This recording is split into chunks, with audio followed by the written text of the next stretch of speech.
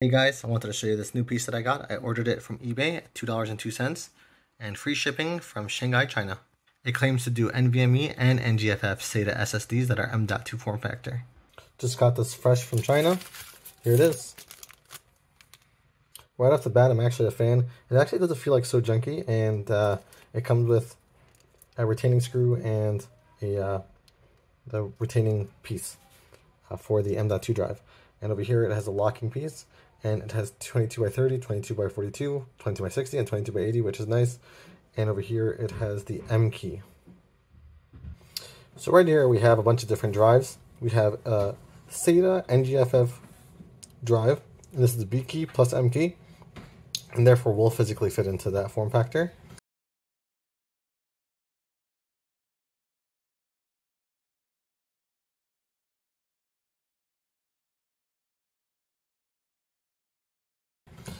These are two NVMe drives, two different sizes. This is full size 2280, actually 2260, and this is actually smaller at 2212, I guess.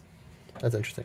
Okay, but over here you can see that this is 2242, and the smaller size of it, this is an extender actually, the smaller size actually still does fit right here into the 2230. So I could technically take off this extender. So now that we've established it actually holds all the sizes, let's test it out. So the first thing you want to do is actually put the SSD into the drive. There you go. Now we open this Ziploc bag and install it. So these two help retain the SSD in its place. So first you put this little round thing in between the drive holes. Once you push it down, you can actually screw it in from the other side. And just like that, it is installed. So now we're going to install it and see if it works and do a speed test. Okay, time to install this in the computer. So here I have my really nerdy testing ring, but it does have an PCIe slot. Let's see if it locks into place. And it fit right into there, no problem. I actually have Windows installed on this Samsung SSD. I'm just going to unplug that, and I have Windows installed on that SSD as well. So let's see how it works out. Here we go. Now I highly doubt it could actually boot from there, but we'll see. Yeah, we got an error. This is an HP, so I'll see if I could choose the boot option. And here we have UEFI Bird Source Legacy hard drive. Oh, here we have the Hynix SSD. Maybe it can boot. Okay, so it is seeing the drive, but it can't boot from it. Plugged in the old Samsung drive, and we'll see what happens. It should just boot normally. And it certainly did. And it is reading my NVMe drive in here as an SSD, so that's good. And disk management also found it. Now, since we want to test the max speeds, let's start testing. Okay, so I'm going to run a few tests, and hopefully it'll help out understanding the whole speeds of everything internally, externally, you know, USB 3.0 limitations and whatever. Let's see what's going on. Let's see what's going on. I now have my 12 gigabyte of testing files, or 11.3, I should say. A little misleading. You see over here, it is running PCIe 3.0. You can also see here the specifications, and it says what not to use with it. Try not to use PCIe 4.0. Okay, let's test to transfer from the Samsung Evo 2.5 SSD to the PCI Express adapter SSD. Okay, I'm going to try to start them at the same time, and paste and start. There we go. And as you can see here, the speeds are 465 megabytes a second, and that's PCIe NVMe speeds. And 12 gigabyte or 11.3. And there we go, we got 25 seconds. I'm not sure the best way to test the read speed, so I'm going to test it transferring it to itself and transferring it to the SATA SSD. Okay, so in itself, let's try that again. So I'm going to transfer it into itself. So let's copy these and paste it and run this timer at the same time. Let's see what happens. So it started off at like 800, but then it went down. Now it's going back up. And it's getting really low at 280 at this point. Okay, and we're at 31 seconds. Let's try transferring it the other way. Let's go paste and start the timer again. And we're getting, I guess, around the same speeds. Okay, and at 24 seconds. Now I'm going to run a quick crystal disc mark on it. Okay, so this was the crystal disc mark for the drive that was inside of the adapter, the SK Hynix. Let's try copying to an external SSD, and let's paste it and start the timer at the same time, and let's see what happens. So this is the speed for the external SSD. It's a WD My Passport SSD. It's averaging at 200 megabytes. And to be clear, I made a mistake. It's transferring from the computer's SSD 2.5 SSD to the external drive. So that's the speed from the regular 2.5 SSD. Now let's see how the M.2 SSD and adapter transfers. It was about a minute and like 9 seconds. I stopped at 3 seconds late.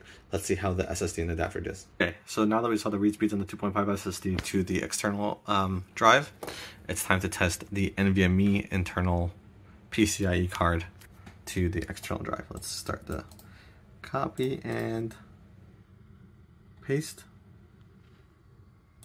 And we're going to start this as well. And we're going to see if it's quicker than the 2.5 SSD. And it's getting like 3 megabytes slower, or just about the same. And I assume it'll hit the same 1 minute and 9 seconds. I actually got that at 1 minute, so it's a little bit quicker. We're going to take that SSD and we're going to put it inside of the main board SSD compartment and see if it transfers at a slower rate or a higher rate. And that's how we'll be able to see if it's slower or faster than the traditional M.2 slot.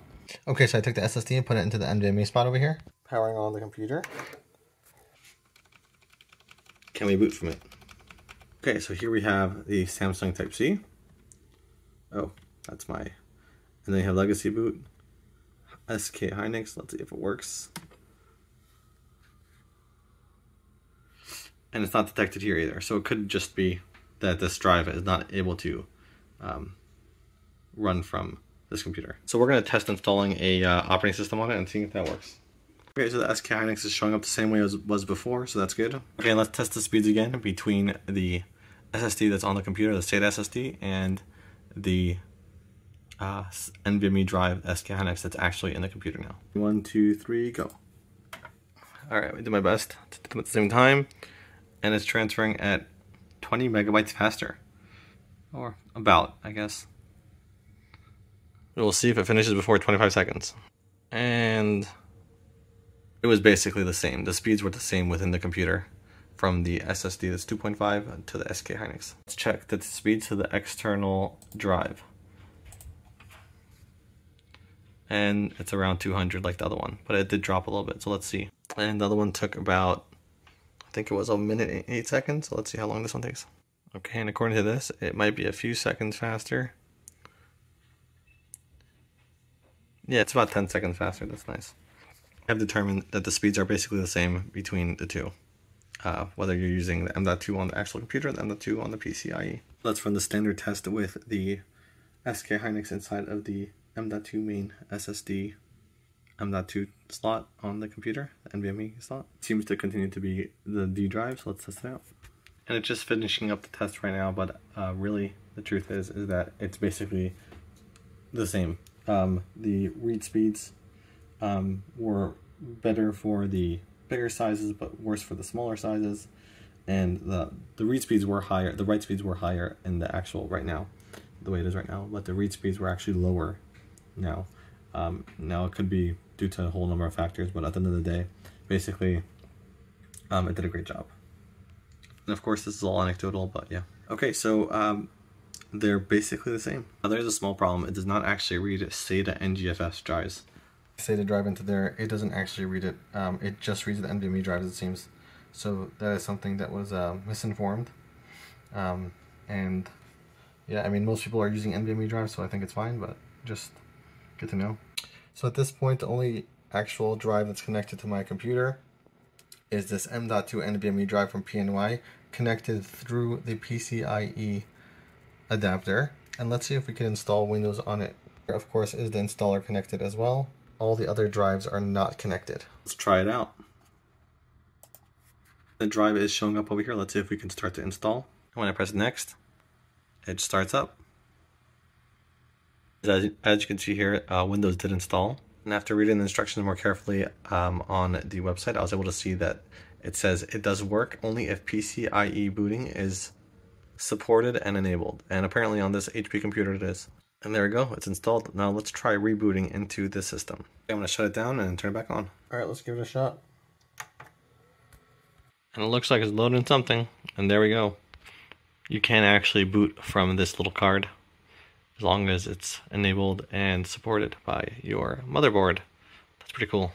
Anyway, thanks for watching. I hope this helped somebody.